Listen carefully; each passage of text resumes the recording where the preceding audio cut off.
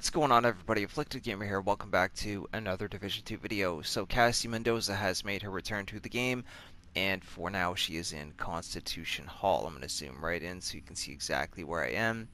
It's actually where one of the side missions are, where you see all of the rainbow flags, but here are the exact coordinates. So we're going to go ahead and pay Cassie a visit. Hopefully she sells something good. So if you guys enjoyed the video, drop a like on it. It's much appreciated. And if you're new to the channel, consider subscribing for more Division 2 content.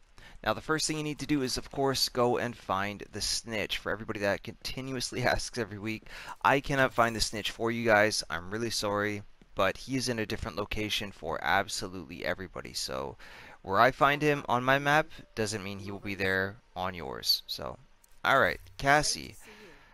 Oh goodness, still no exotics. Okay. Gila Guard gloves with 2200 armor regen, 3% LMG damage along with insulated. 511 tactical backpack with 2% weapon damage, 2% crit chance, over 22,000 health, destructive and hard hitting. We have the Rail Splitter Sitar. I actually do quite like the Sitar, so I will pick this. I don't know actually, because measured, distance, and wascally. Not really a fan of measured or wascally, but I keep one of each for collector purposes, so I guess I'll pick up the Gear Score 500 one. We have a purple military M60, not really sure why that's here, stable and vindictive, and then yet again I have the Shield Splinterer F2000.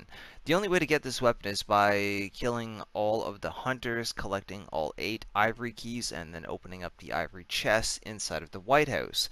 This has been here for me multiple times. I don't know why. This time actually the base damage is higher, so I guess I'll grab one. Doesn't really hurt. But for you, you might see a P90 or something different unless you have opened up the ivory chest yourself as well.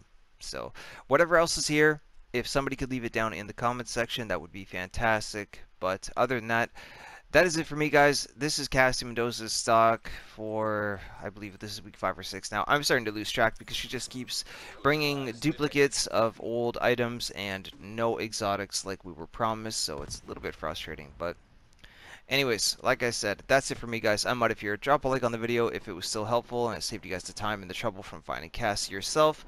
Don't forget that you can follow me over on Twitter at AfflictedGamer, and I'll see you guys very soon in the next video.